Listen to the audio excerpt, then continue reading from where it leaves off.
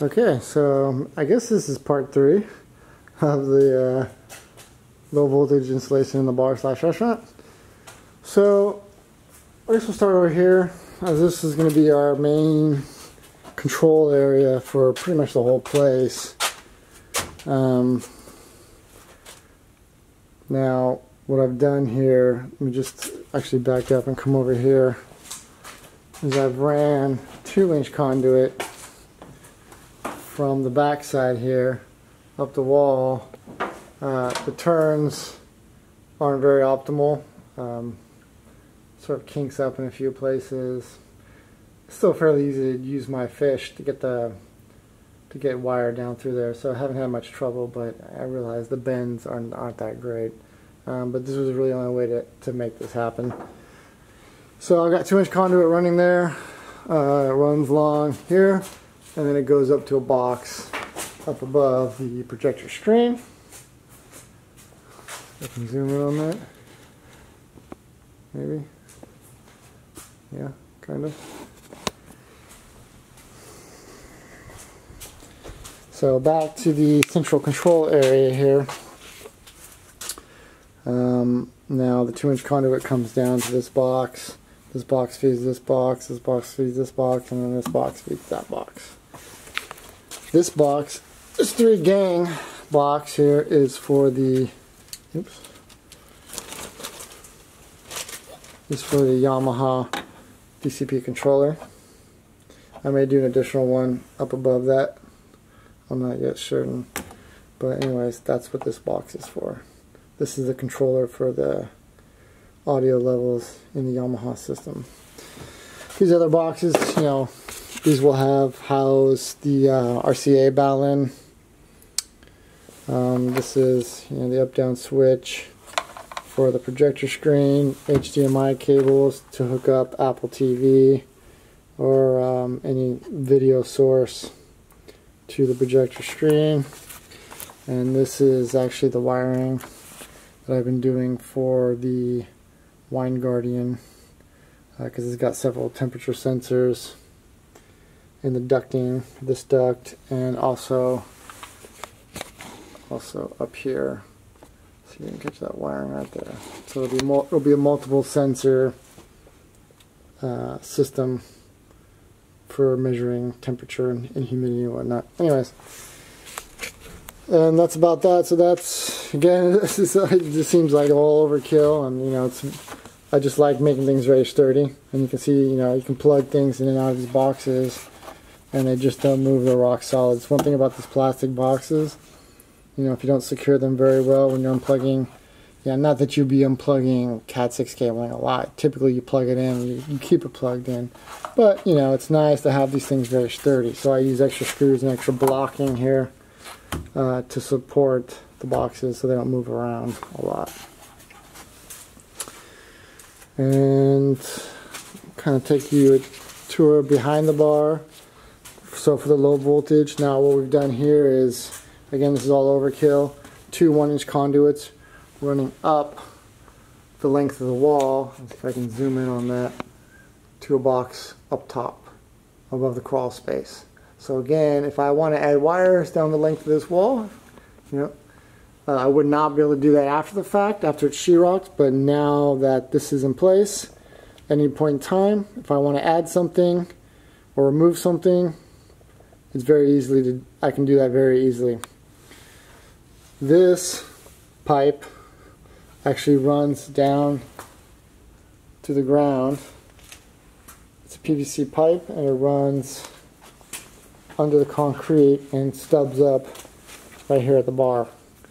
One is for electrical, and the other one is for low voltage, any low voltage devices that will be at the bar. Because essentially the bar is an island, so to speak, so this is the only way that you can run wiring to the bar, was through the ground, through conduit. And again, that comes up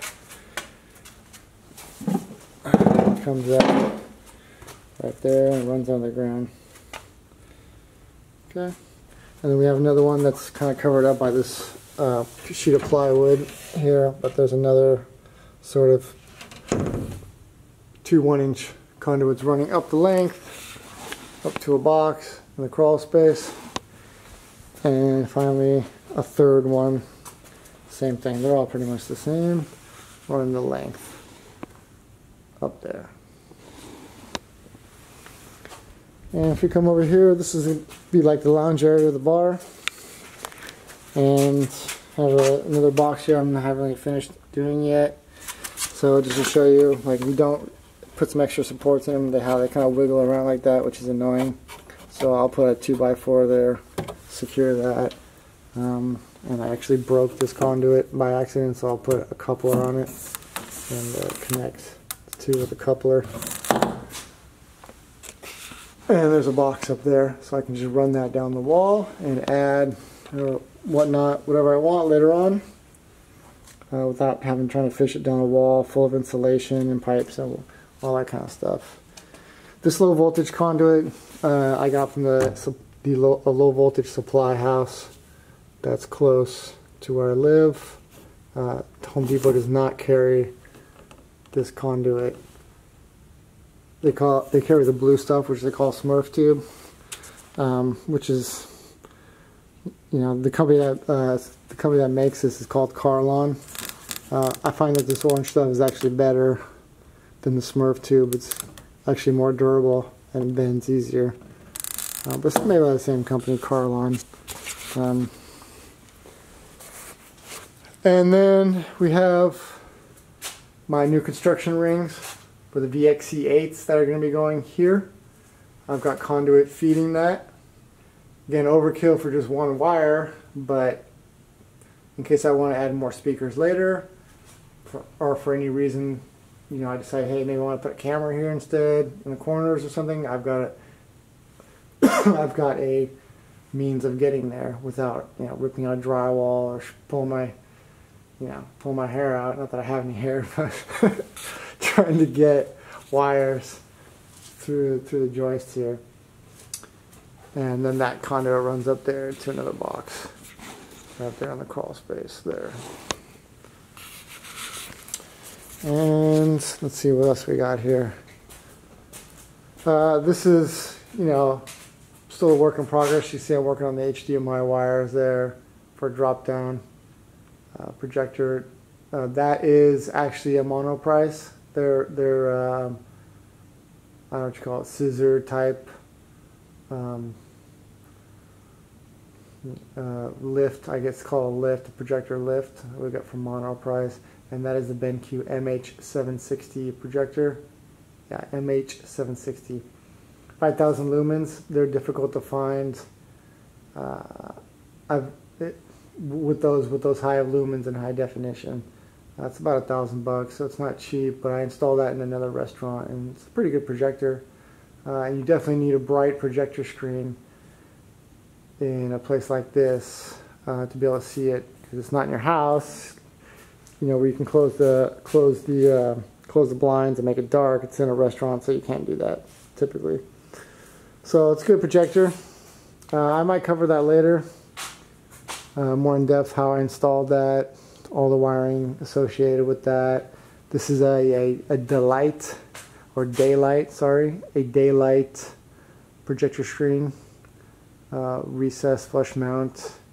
Again, I might review those things in detail later.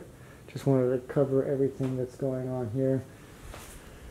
And also, too, behind these boxes, there's another box, low voltage box running up to the conduit up top. And I guess that about covers it for now. Here's the low voltage side of the new construction rings for the VXC speakers I installed. I haven't installed all of them yet. We're waiting on the lighting to be positioned so I don't get in the way of the lighting. So it just happens that here we knew exactly where the lights were going to go. Here we kind of know, but I felt that they should be installed first so that I don't have to move my rings later. So I've got 3 of them up already. So if there's 2 there, there's going to be actually 4 here, because this ceiling height is different than this sort of, you know, quote unquote soffit. So there would be actually 4 on this ceiling height. So 1, 2, 1, 2, 3, 4, and then 4 on the soffit, 3 or 4 on the soffit. There should be about 8 in total speakers, PXE speakers. Alright, so that's it for now, and stay tuned for more progress. Thanks for watching.